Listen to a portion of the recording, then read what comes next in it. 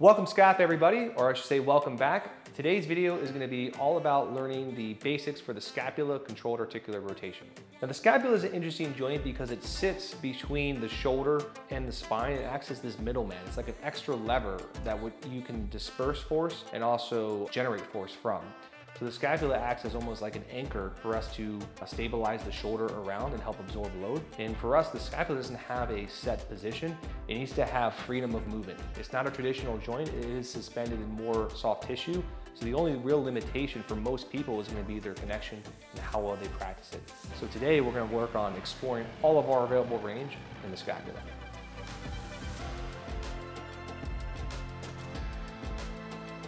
All right, we have Kati here, our awesome co-pilot. She's gonna help show us Scapular CARs before we practice it, okay? We're gonna just do one side. It's actually better to do one side. You can do them double, but I think one side you get better concentration. She's gonna start by imagine that she has a seam on her pants and she's allowed to let her fingers go up and down, but she doesn't want them to move side to side. All right, so start with elevation.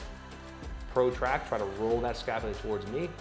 Bury that scapula in your shoulder, into depression, and then retract, and then elevate again. So you do 1 or 2 more reps like that. Okay, so we're just moving that shoulder blade around, and then go ahead and reverse that. Good, and keep hiking up and keep exploring. Cool, so that's a quick visual. Let's go ahead and get into it together. Keep your hand pinned to the ground, pinned to your leg. All right, I want you to keep your elbows straight. Start off by hiking up or shrugging. Elevation, go to protraction, try to drive your scapula, shoulder blade away from your spine. Depress down, as far down as you can, and then reverse and retract. And keep going that same direction. Try to find the independent motion from your shoulder blade. Your shoulder is going to get a little bit involved, that's okay, but we really want to make sure that the scapula is getting most of the motion. And now go ahead and reverse directions. Trying to keep the same speed too, right? That's a great point. Yeah, don't rush through any kind of disconnected movement, right? Try to keep it at the same speed the entire time, tracing out the biggest circle you can. Quick compensations to go through with that scapula is pretty simple, but one of the things you're gonna see is a lot of elbow bend. So go ahead and start going through it. You start to see that elbow bend. That's something we want because we're just, again, isolating scapular motion. The other thing you'll start to see is that the hand will move side to side. Well, when the hand goes back and forth, we're really getting rotation in the actual shoulder itself. That's not what we want because we're actually gonna give the shoulder an opportunity to move later on. We just wanna practice the scapular motion.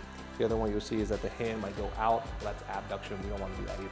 You wanna bring the shoulder to your ear, not the ear to your shoulder when you're doing the elevation? You may see that people will replace retraction with extending their spine. Again, it's not something you wanna do. She already talked about moving your ear, so definitely don't wanna see the head go forward. Super important to practice. Once you understand this as well, you can start to really feel scapular movement in something like your push-ups, pull-ups, any kind of upper body exercises. Okay, now that we went over the scapula actually helps stabilize and absorb force alongside with the shoulder, and the shoulder is going to be our next car that we're going to work on. We'll see you there.